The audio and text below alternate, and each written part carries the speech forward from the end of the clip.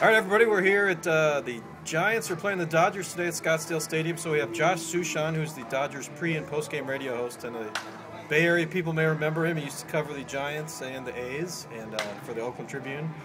So, Sushi, tell me, a lot of Giants fans obviously want to know how good the Dodgers are going to be this year. What do you expect out of them? You know, it's interesting to say because I think they should be better than they were last year. I think the key for them is how their bullpen responds. Bullpen was a strength of the team in 2009. Last year was a major weakness. Jonathan Broxton had problems, well-chronicled problems in the second half, but he wasn't the only one. They had a lot of inconsistency. George Sherrill. They've rebuilt their bullpen with guys like Matt Guerrier and Blake Hawksworth, and they're expecting Broxton to bounce back. But Vicente Padilla is already going to be out for at least 2 months. They signed him to be a starter in case they needed a starter, sort of like a sixth starter, a potential closer if Broxton struggles in the middle guy. He's already down, and for the third straight year, Ronald Belisario was late arriving to camp. They have no idea if he's even going to show up in the United States this year.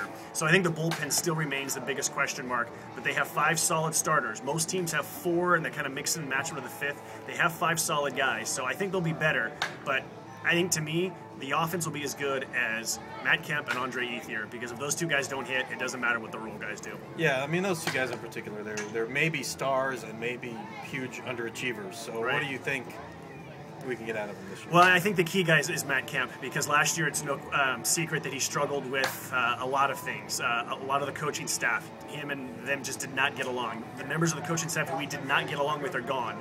Now, Don Mattingly's the manager. He got along really well with Don. Matt is very determined, very focused. He insists that the relationship with Rihanna had nothing to do with his struggles last year. I believe him. I don't think there was any evidence that it was. I know a lot of fans thought that, so that's why I throw that out there. So I think, he is a key. I think that if Ethier can stay healthy, he's going to put up really good numbers. He had a pinky injury, which he admits he came back too soon from last season, and as a result, he was never quite the same in the second half. But I think that both of those guys can be legitimate, top 10 MVP candidates. What are your impressions of Don Mattingly so far? It's interesting to see because I think he's going to be more fiery than people think. I think most people think of him as a laid-back guy. I think he's going to be more fiery than people think. I'm curious to see how he handles his bullpen, how he manages the bullpen. I was just talking to him earlier today about how often he got ejected as a player and what the over-under would be for the first time he gets ejected as a manager. And he was kind of a guy who would chirp from the dugout on behalf of his hitters. Rookie managers, it's really interesting to see how they handle talking to the press 2 times, 3 times every day, in addition to their team.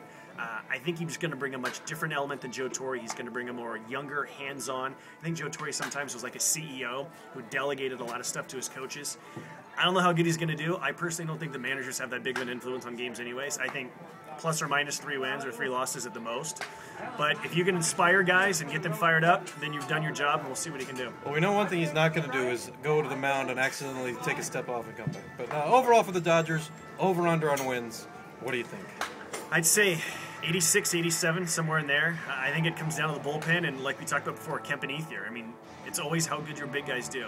And I think they have a chance to win 90. You never know, injuries, what guys can do at the trade deadline, but I think that in the upper 80s is legitimate, and then you never know what can happen from there. All right, Sushi, thanks so much for your time, and good luck this season. All right, thank you.